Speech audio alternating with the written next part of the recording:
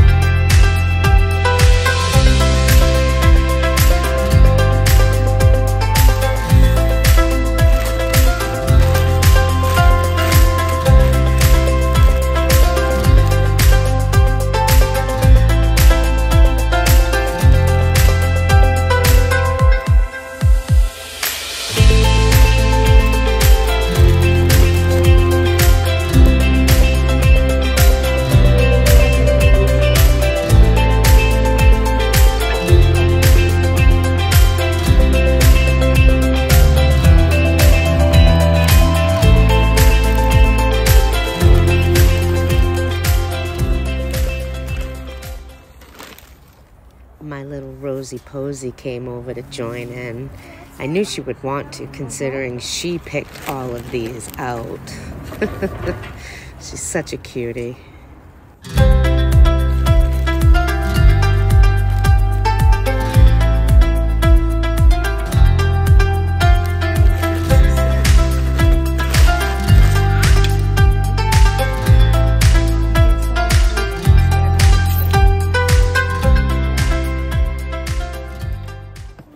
I got some of that incredible Miracle Grow potting soil that's specifically for seedlings and seeds to help them get some healthy roots. I figure I can use all the help I can get. And I decided I'm going to mix that up with my Coast of Maine compost. Remember the one that has the lobster and crab in it? Well, my herbs are thriving, so this must be good too. We'll give it a shot.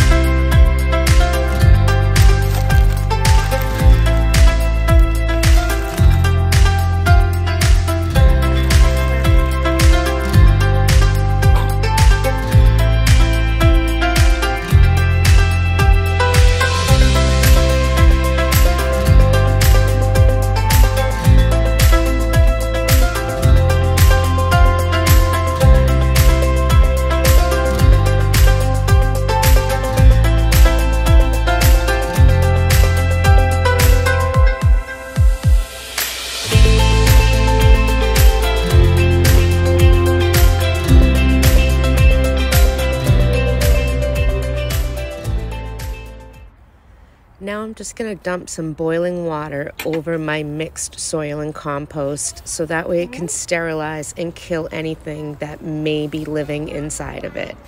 You always want to start with a clean slate.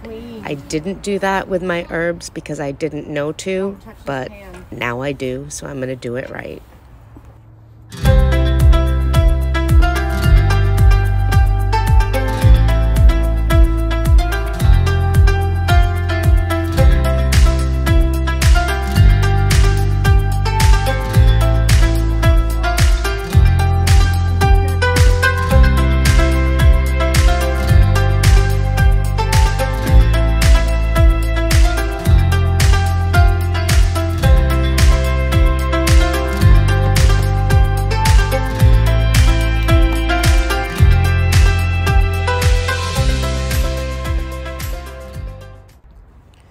The green window boxes you see on the table actually came to me by accident. We went to Lowe's, Rosie Posie and myself, and she wanted to go out to the patio section to look at the flowers. So we went out there, but they didn't have one single flower out there yet. However, they had a lot of yellow stickers, so I started looking at them to see what they were. And this 3-foot sage green vinyl, plastic, whatever it is, flower box was on clearance for $2.10.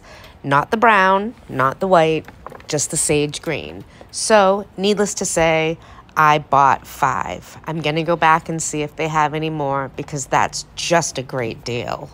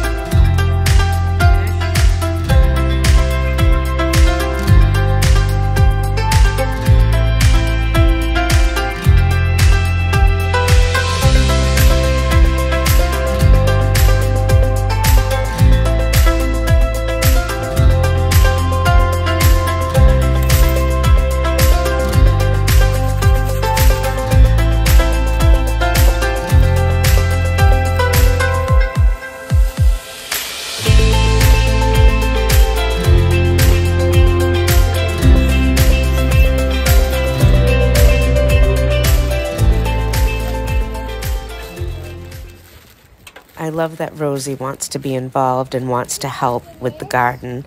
I think it's very important to let them help when they show an interest in something, especially if it's outdoors and helping around the house.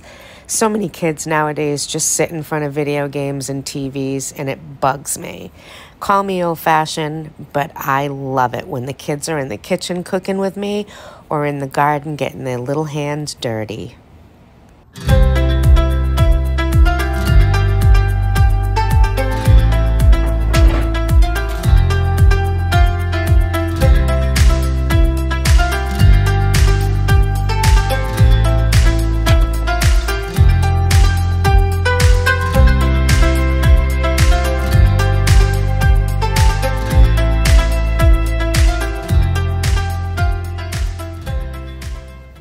We just planted some strawberries that we actually got from Lowe's, and it said that there was supposed to be 10 of them in there, but it was literally just one giant jumbled ball that I couldn't separate. It was not held together by elastics or strings, so fingers crossed we plopped it right in, and hopefully it'll produce. We have to wait and see. I do plan on doing more, but Rosie picked these out, so I figured we'd get them in.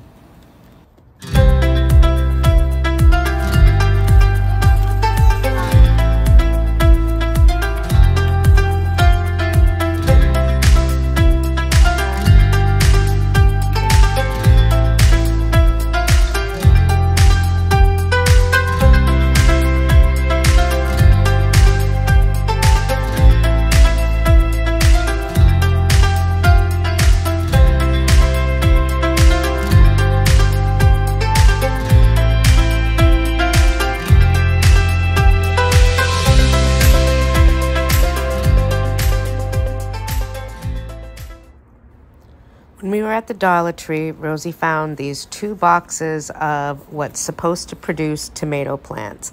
And she asked if she could get them, and heck, for $1, you can't say no. So I was very surprised to open them up and find that it was kind of like a piece of fabric, if you will, that you could spread out, but I wasn't sure if I was supposed to. So I looked again at the box, and it shows to take it out exactly as it is from the shape it comes in and put it in the ground. So you kind of put it in the rolled up fashion that it comes in. You do not open it, you do not stretch it out. That's what I'm double checking. It literally goes right into the ground like that, and we'll see if this produces anything as well. The tomato plants that I did plant in the house earlier are thriving unbelievably. So regardless, I'll have my tomatoes this year, but Rosie wanted to try these, and Nana never says no.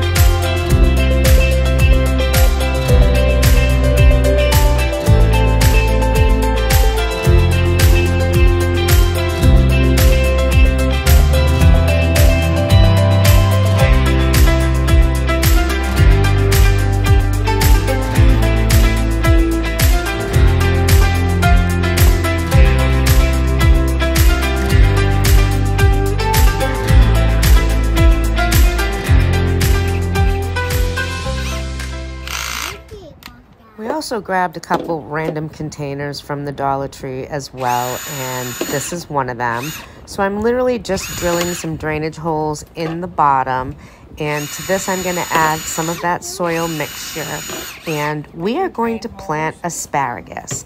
I'm choosing to do it in this container because I am told it's going to take 2 years for me to actually get a crop of asparagus, and I want it to be in something that's easy for me to manage and bring into the house once this summer season is over and the frost is coming. I know I don't have to. I could put it in the greenhouse, but I'm just feeling my way through all of this, and that's what I'm choosing to do. The window box I just put together with the strawberries and the tomatoes as well will also be in the house until we are free and clear from our last frost. So I'm trying. I don't know if I have a green thumb or not. We'll find out.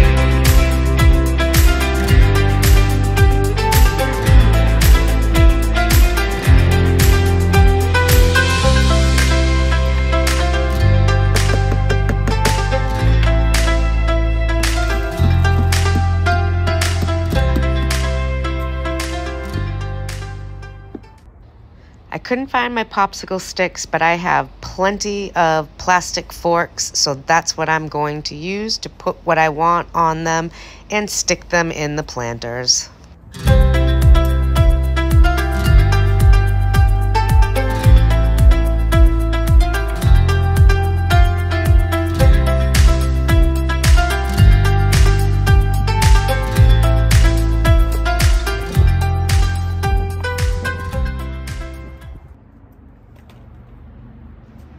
Now we're going to give them a good watering and hope for the best.